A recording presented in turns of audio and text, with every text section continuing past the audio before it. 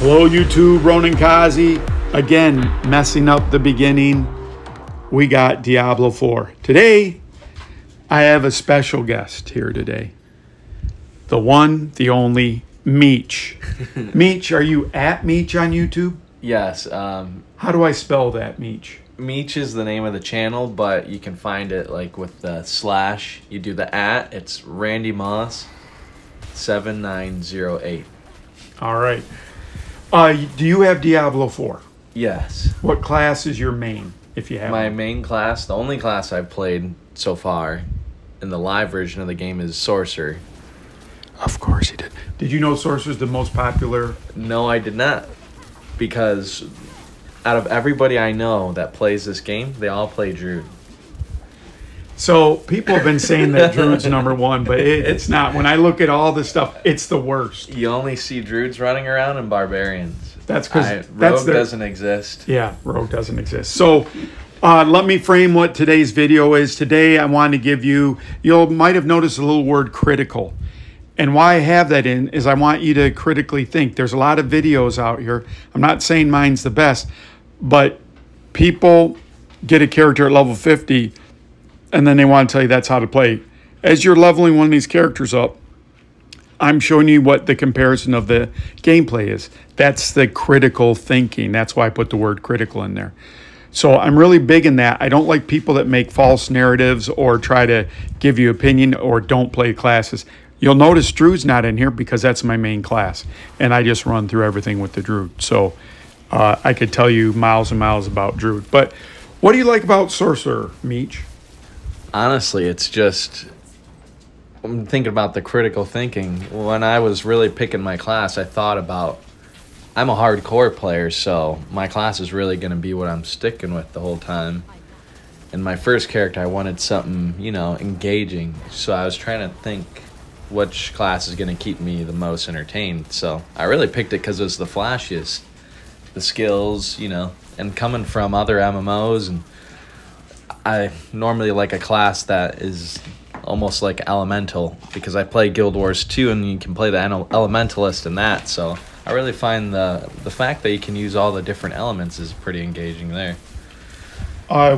We were talking earlier with another YouTuber offline, but you mentioned that there's a lot of nostalgia that this remind you of Champions of North. What about that makes you feel Champions of North? So Champions of Norath, I think it's Return to Arms. I said it wrong. It was a dark, almost dingy game. It had almost like a creepy feel about it.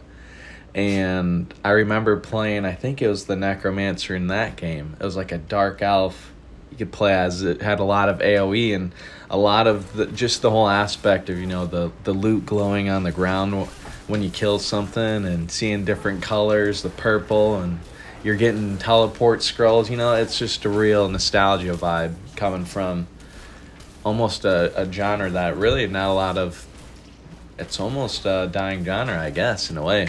In the AAA sense, I know there's a lot of indie games, but yeah, it's just a really good game. Yeah.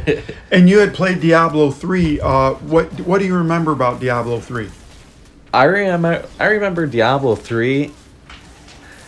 It was I remember. I know what you remember most. Or maybe that's not the most. Thing that comes. I know what I remember most. I remember dying.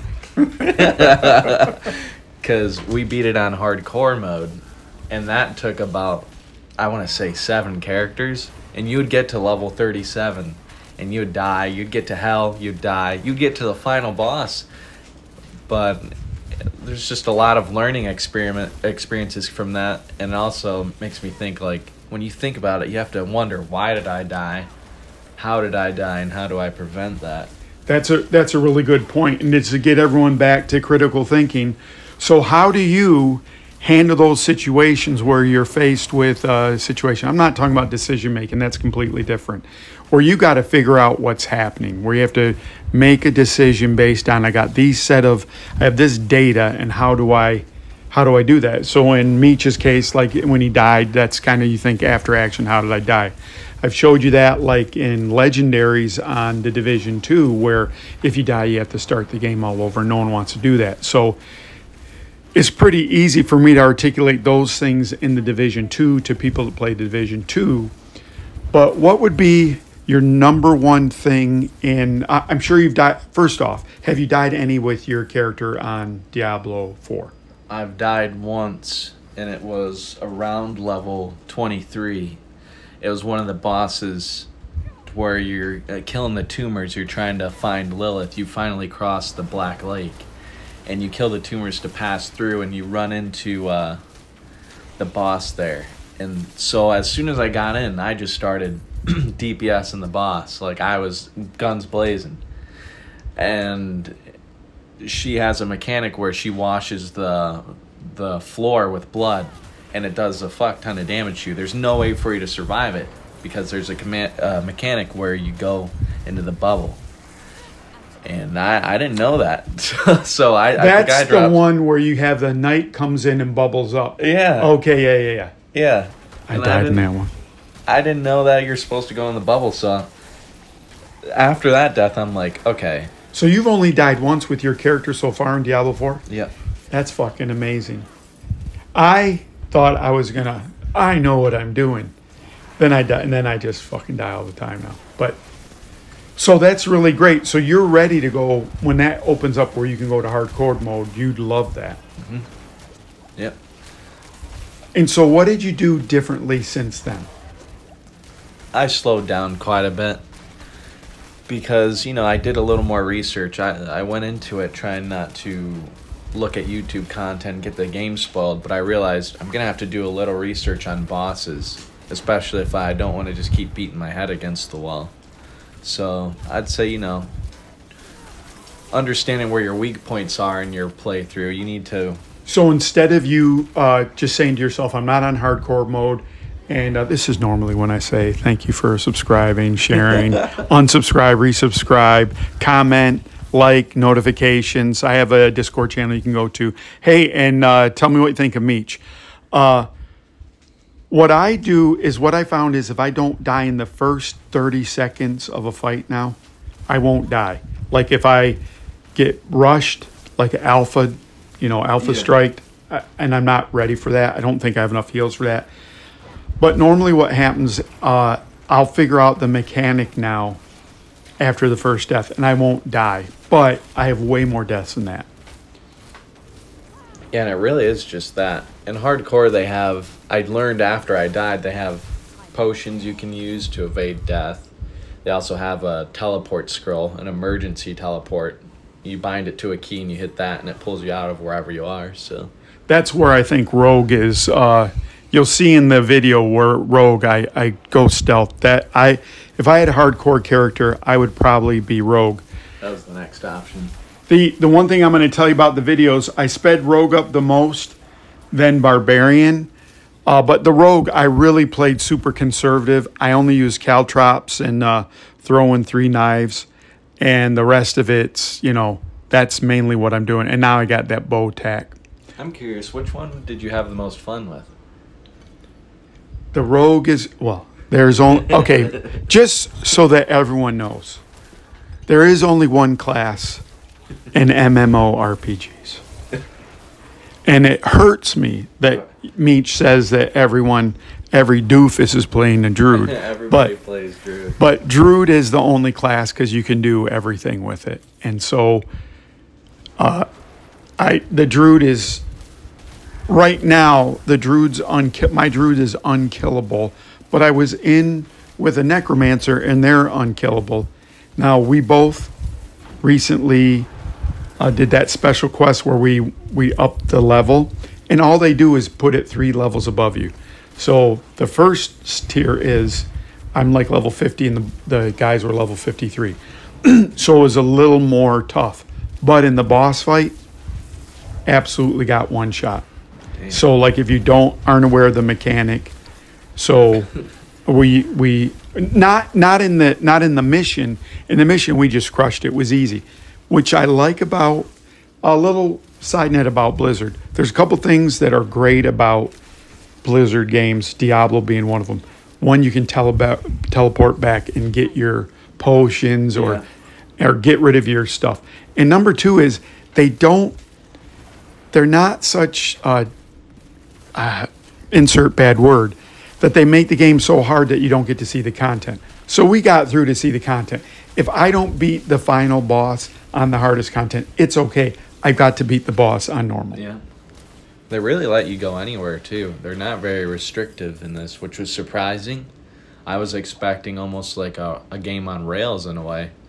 But you could just go exploring. You don't have to do the main quest. It's really up to you. That's what I did at first, and the person I played with sometimes, they were like, they out-leveled me like in a day, and I was like, fuck, because they just did all the side quests.